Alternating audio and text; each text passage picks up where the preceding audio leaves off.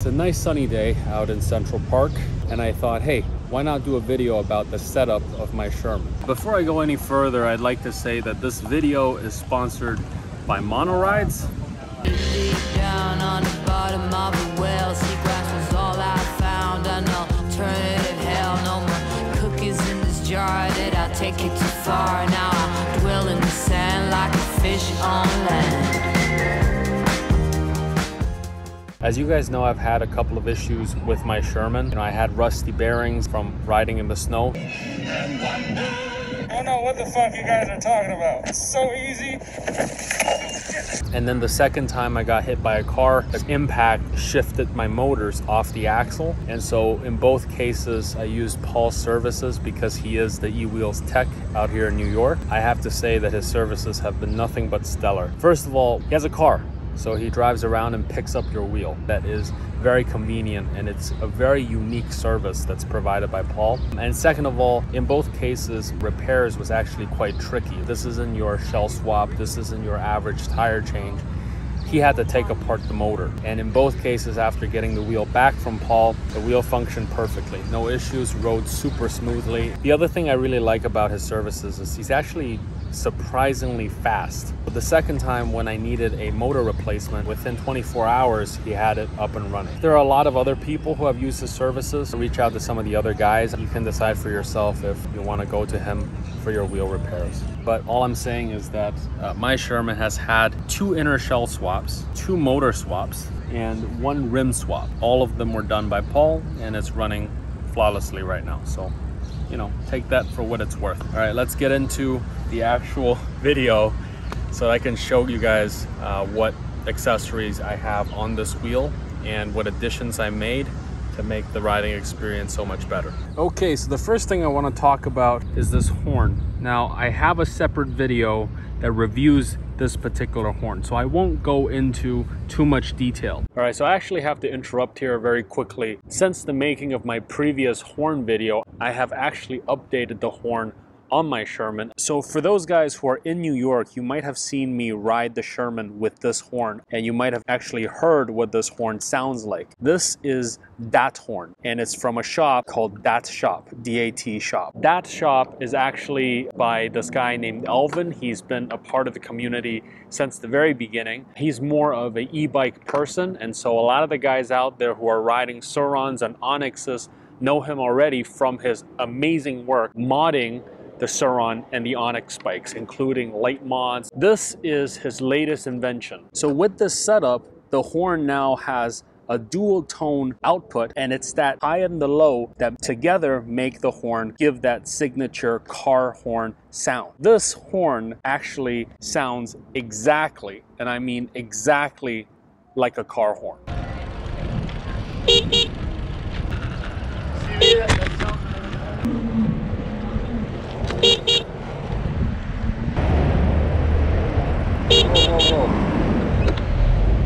In terms of the workmanship, everything is sealed on the inside, so this entire rig is water resistant. It got caught out in a storm. I tapped this horn while it was raining. Yep, horn's still good, and everything still works. Battery life on this horn is actually very good. I've had this mounted on here for the last 3 weeks. I use it a couple of times a day, and so far I had not have to charge this horn at all, and it's still as loud as the first day that I got it. I faced a particular challenge in terms of mounting this horn to my wheel. I love the remote, but personally, I just don't want to have another thing in my hand. The switch is right behind this top smaller horn. So basically, all I have to do is punch the horn, and that gives it enough pressure to compress the switch against the seat to ring it. So now in terms of pricing, Alvin is charging about $150 to $160. You can order it from Alvin, but you can actually also order this from Monorides, from Paul. Now, obviously, this particular setup is more expensive than the original horn, which is just a horn on the bottom. So you guys will have to figure out whether or not this upgrade is worth the extra cost. But if you think it is, definitely hit up Paul from Monorides or hit up Alvin from DAT Shop, and they'll be able to help you out and get the horn to you guys. So the second thing I want to talk about, which you guys probably already noticed, are these bar grips. I have them on both sides in the front and on the back. Now the reasons I have that are twofold. One is so that I have something to hold on to when I'm carrying the Sherman up the stairs in front of my apartment. Personally, having some sort of rubbery material to grip while I'm carrying it upstairs really helps. The second reason why I have these bar tapes is so that they can sandwich the clamp for the seat, and this way the seat doesn't slide around on the rail. So with the bar tape, the seat really stays in place. And that brings us to our third accessory, which is the seat itself.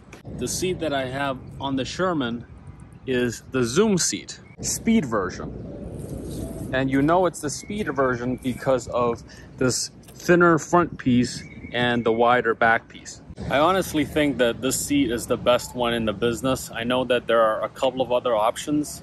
You have the official Sherman seat, which is the half seat that only covers the back. I've tried that, don't like it. I feel like my bum is about to slide off every time. It's just a very small target. It's not very comfortable. And then there are some other third-party options out there. I know that there's one that seems very popular, which comes up to about 2/3 the length of the Zoom seat. It comes with little feet that rest directly on the plastic, and you can flip the entire seat up in order to get access to the trolley. I think that seat actually has a lot of usability, but one of the reasons why I like the Zoom seat is because it's super comfortable. The last reason is actually because of its design. Now, I'm a heavier rider, and so I've cracked the inner shells of all of my wheels up to this point. I used to ride seated on the Monster, but I can only do that for several thousand miles before the inner shell cracks. So far, no issues with the Sherman, even though I ride it seated all the time. And the reason is this. On the Monster, for example, you're sitting on the seat, and the seat lies directly on the plastic shell. And the shell is only connected to the structural component of the wheel, which is the motor and the pedal hangers, via 6 or 8 screws on the side. And so all of your force goes directly to those screws. And that's where my inner shell cracks every single time. Unlike the other wheels and other seats that I've had, the Zoom seat is anchored on the rails directly, and so it bypasses the shell completely, and the force is distributed along the rails on both sides to connect with the pedal hangers. Because of that, I've never really had inner shell issues with this particular wheel. Next are the side pads. So personally, I have the Russian pads. You can also get this from the Garden Gnome if you are in the New York area. His particular Instagram contact is NYC Rider, as you can see on the engraving over there. So if you do get these pads, you'll have to suffer with the fact that his name will always be on them. They're amazing pads though, very comfortable. I don't know about you guys, but I absolutely hated the stock pads that come with the wheel. They're just a very hard compound and also very narrow. So I'm riding, I feel like my legs are locked in. I like to move around a lot. So that's why when you look at my pads, they look very deflated. There is barely any cotton in this. And in fact, in the middle here, there isn't anything. That's so that I have a little bit of grip when I need it. But for the most part, when I'm riding, my legs are not hugging the wheel. For these pads, you have a zipper on the bottom that you can open. You can stuff or take out cotton as you see fit. And there are 3 different compartments for the cotton, and so you can really customize how you want these pads to feel. And they're leather, and they're very comfortable on the skin. They won't damage your pants. For someone who's working in a professional setting, those qualities are really important to me, and that's why I really like these pads. All right, so last but not least, I want to talk about these custom pedals. These beauties right here, on both sides obviously, are the handiwork of Paul from Mono Rides. So when you have pedals on any EUC, they typically come in 2 pieces. There's the top that you stand on, and then there's a bottom, and both are screwed together. For whatever reason on the Veteran wheels, even though the bottom piece is made out of metal, the top piece that you stand on is made out of plastic. And so what happened to mine is, as I keep putting thousands of miles, they started squeaking. It made me very uncomfortable because it felt like it could come apart at any second. What you can do if you do have a Sherman and you want to upgrade this so it's a stronger pedal is you can go to Paul. He will take your pedals apart. He will replace the plastic top piece with a CNC milled metal piece, and you can see it right here. The second service, which I would recommend as well, is for him to install these spikes. Now, I don't recommend getting spikes all the way through because, like I said, I like to move while I'm riding, but at least install a couple in the front. Because if you're ever caught in the rain on the Sherman, something that I noticed is that I feel like the Sherman pedals, the grip tape in particular, is more slippery than the grip tape on other wheels when it's wet. I have a little bit of grip, but I can still maneuver my feet around if I ever need to do that. I know for a fact that these have been working for me because I have been caught in the rain twice now, and they work like a charm. So the last upgrade that I recommend on the pedals when you give your wheel to Paul, and he'll do all of this in one shot. One of the things I love about the Sherman pedal, you have this indent on the bottom of your shell here, and your pedal fits in there. But the problem is, without anything to catch, I had to basically bend down and open it with my hands every single time. You know, sometimes that's fine, sometimes it's wet, sometimes it's dirty, sometimes it's gross. Every single time you have to get your hands dirty to do it. And it's also just a huge inconvenience. And so this to me is probably the best upgrade that I've made to this wheel so far. Because now all I need to do, push on that and it comes out every single time. It's very reliable. It does exactly what it needs to do. Close, open, close.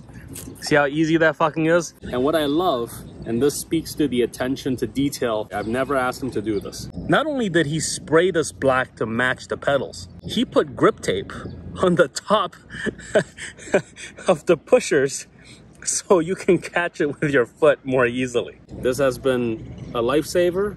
You don't have to think about it. So, you know, it's been great. I use it every time I ride. Before I let you guys go, I do actually have to interrupt one last time.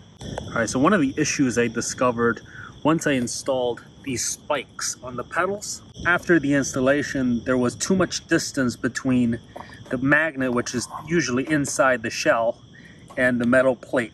And so when I closed it, it just kind of flopped open all the time. So I had found these magnets called the Neodymium magnets. They're super thin, they're super strong, and actually they fit perfectly. There's a magnet in there, it's circular as you can see. I just put it on there, put a piece of duct tape over it, and now this is so strong that it actually grabs onto the plate very easily. That's not coming off, you see that? And so now I can operate this entire thing with just my foot. See, close, open, no problems. All right, so that is how I set up my Sherman. I'm gonna put all the links below. And if you guys have any additional questions that you wanna ask, definitely post them in the comments and I will respond to you guys to answer those questions.